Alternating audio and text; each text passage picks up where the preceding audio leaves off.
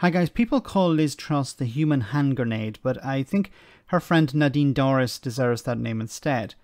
We all know that Nadine is a Johnson sycophant, and it's likely she's one of those who has been campaigning for him to be reinstated.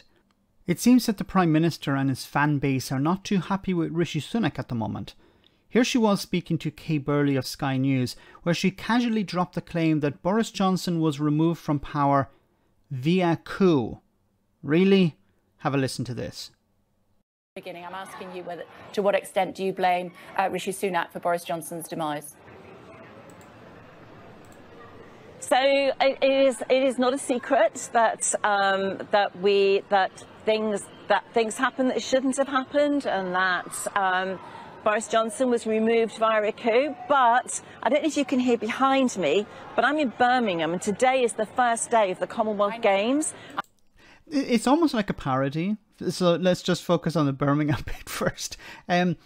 Yes, Sky News know that you're in Birmingham. There's a big sticker on the top of the screen saying live from Birmingham. And okay, let's just not focus too much on that. Anyway, the claim that Boris Johnson was removed via coup. Now, Boris Johnson faced 2 votes of confidence. One was in the 1922, hosted by the 1922 committee. That was an internal vote, which he won. He won that confidence vote, not by a significant margin, but he won it. And there was the confidence vote in Parliament, which he won as well. Now, the one within his party is more significant because it was a real feel of how members of the Conservative Party feel about Boris Johnson. It was a real test of Boris Johnson's support. The one in Parliament, look, many members will not, or I don't think any members voted against the government. The one in Parliament is more about support for the government and a Tory leader, a Tory Prime Minister, and no one really voted against that. But the one within his party is more significant, and it showed that there is a real appetite for change. Boris Johnson used to be flavour of the month, but now he's no longer the case. It's no longer the case. So Liz Truss, of course, wants to be the continuity candidate, and Rishi Sunak decided, look, I'm pulling the plug on this. I want to be Prime Minister someday, and the longer I stay attached to Boris Johnson, the more it's going to damage me. And he and Sajid Javid were the ones who pulled the plug. They were the first two to resign.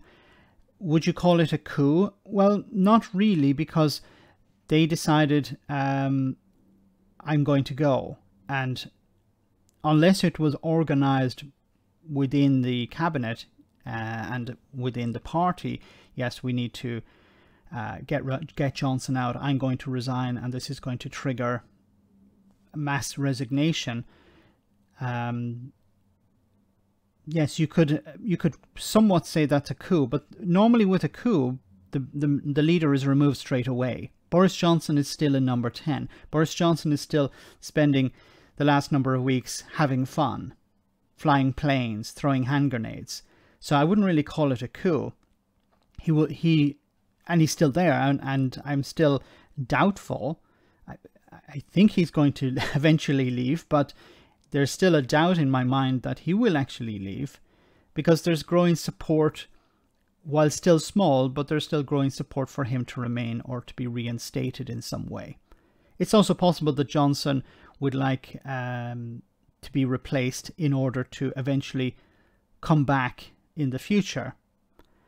I hope that's not the case. The country needs real leadership at the moment. There's a cost of living crisis that's being ignored by Rishi Sunak, Liz Truss and Boris Johnson. And there is news of bills rising to £500 a month in January. How are people supposed to deal with that cost of living crisis? This is just energy bills. We're also talking about inflation hitting 11%. How are people supposed to survive that? How are people supposed to feed their families, heat their homes, pay the rent, pay their mortgages? And all the talk is a coup or immigration or cutting taxes. There's no real leadership at the moment. Let me know in the comment section, guys, what you think about all of this. As always, your comments are greatly appreciated. Thanks a lot.